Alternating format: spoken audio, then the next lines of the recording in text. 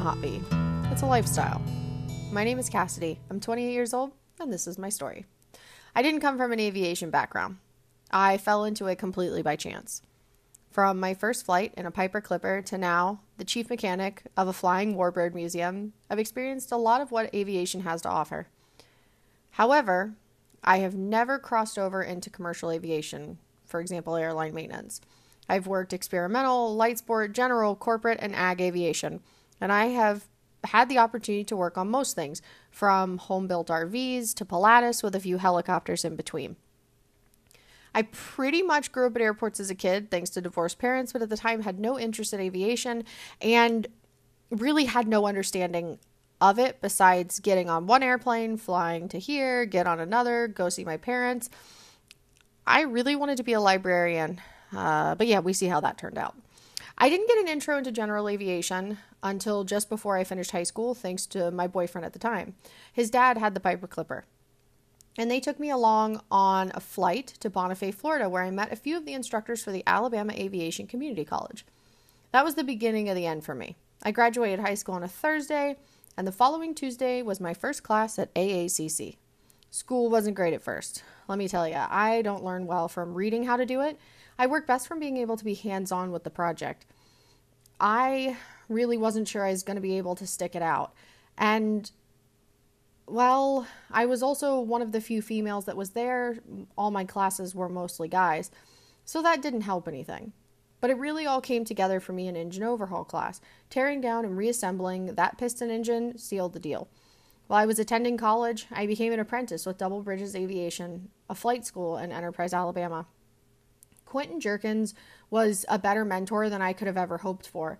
Thanks to his teaching and the maintenance I got to do for him, I was able to secure a job in aviation before I graduated school.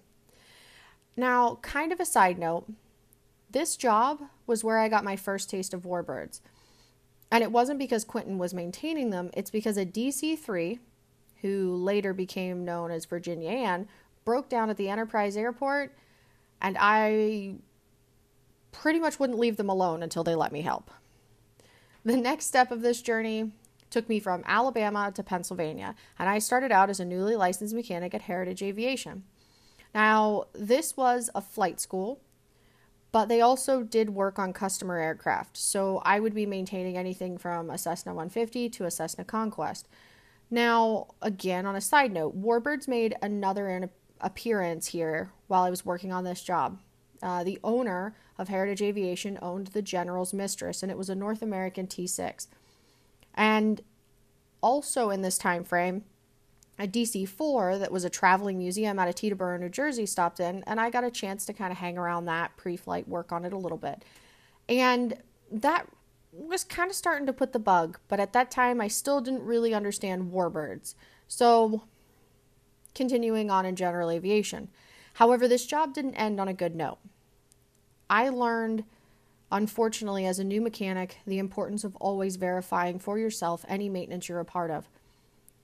And I also learned the power of the FAA. This is an experience that I would not like to repeat, and I would like that other people don't have to go through this as well. So as the job in Pennsylvania came to an end, I found my next job, in the great state of Texas. I became a mechanic for a small shop at a Cherokee County airport called First Line Aero. Now, this is a mom and pop operation, which I was new to. So this was my first introduction to the Piper Malibu and the King Air. I wasn't there long, however, when I was involved in an accident with a Cessna 210. Please be aware, the nose gear can be retracted on the ground when you try to close the gear doors if you get the sequence out of order. Unfortunately, I learned the hard way as I was the one under the aircraft when the nose gear was retracted. Now, this was not intentional, and we all learned a valuable lesson. So quickly, I became a quote-unquote expert in AD research and logbooks, seeing as maintenance was kind of out of the question. I also got to learn about the inner workings of dealing with a paint shop and an aircraft brokerage outfit, and I was kind of starting to learn that there was a lot more to aviation than just being a mechanic or a pilot. Thankfully, the accident didn't take me out of the running to continue to be a mechanic. I would have been pretty devastated to have lost that. When my time with First Line Aero ended, I found myself in Bellingham, Washington, the furthest away I had ever been from home. Now in Bellingham, there was this shop there is this shop called Command Aviation. And this was my second run-in with a family-operated shop, and I was definitely coming to enjoy this atmosphere. This shop is also a flight school and a general maintenance shop. So Cessna 170s up to Pilatus and everything in between. The shop really put the skills that I had learned over the last few years to the test. I was working with radials, horizontally opposed, and turbines. And Craig Scamhorn, the owner and director of maintenance, is a wealth of knowledge, and I am very thankful for the knowledge that he passed on to me. Now, Warbirds makes another appearance here in the form of 2 North American T6s.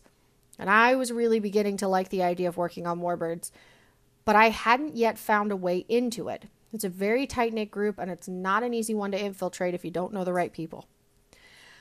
Now, during my time with Command, I decided to take a little bit of time off and pursue an opportunity in the agricultural industry in Eastern Washington. Now, this was kind of out of my comfort zone.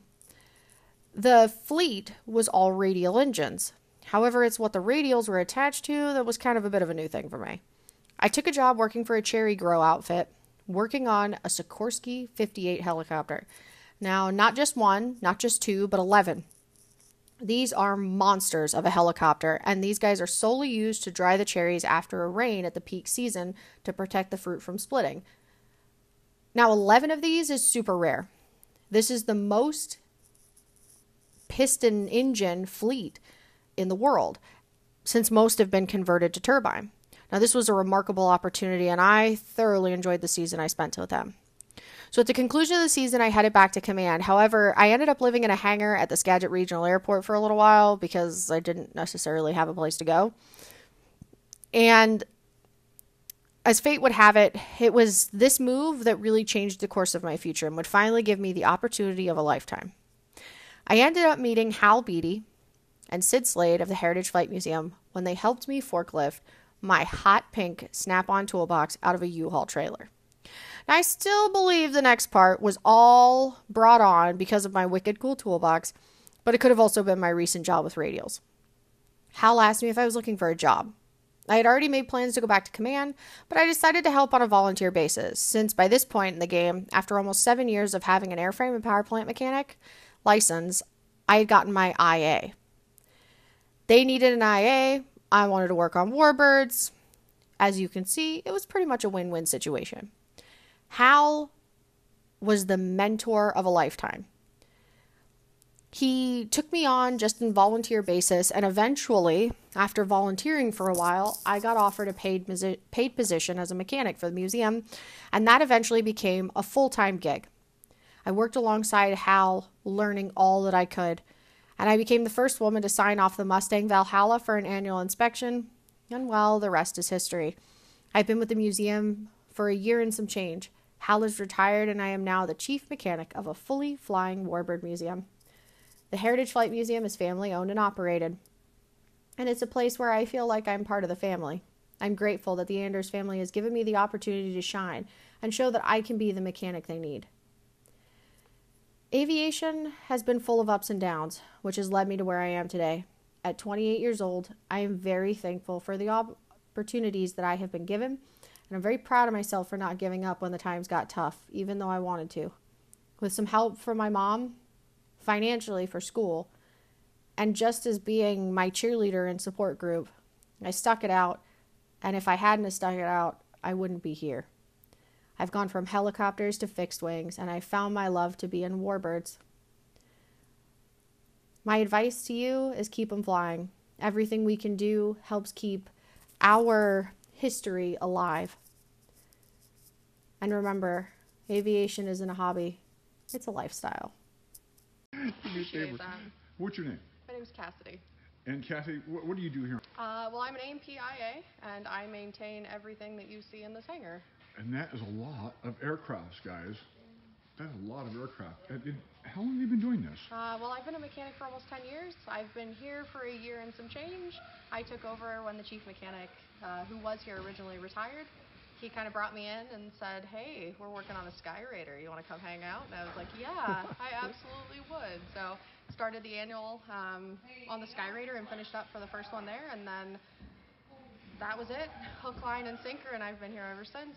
But I've worked on mostly small general aviation, a DC-3, DC-4 here and there, a couple of T-6s, but mostly Cessna 150s up to Falcon jets, a little bit of everything My in goodness. between. That is incredible. And this is a lifetime right here.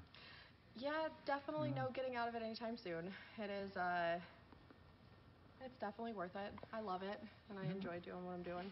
And so where are we at right now? What town? So we're in Burlington, Washington at the Heritage Flight Museum. We're almost 20, right around 20 airframes strong, and they are all airworthy. Minus, I think we're up to about 4 unairworthy due to being like GSA aircraft and then the Sabre jet that's outside. But everything else runs, flies, operates, and the only things that are not currently home, we have a T-6 that's up in Bellingham. We have 2 T-34s that are out in Anacortes, one up on the other side getting major avionics redone, and then we also have a, let's see, the Skyraider's outside, and we have another T-6 outside. But And you're Cassidy, is it? I'm Cassidy. Cassidy, what's your last name, Cassidy? Moore. Cassidy Moore. And Cassidy, what's your favorite airplane here? Oh, Skyraider. Really? Oh, yeah. You got to come talk to Tom. Come on. Come on, let's go talk to Tom. Hey, Tom, I got a surprise for you. Guess who maintains the Skyraider around here? Huh. Cassidy. Cassidy, meet Tom Dwelly. Tom Dwelly, meet Cassidy.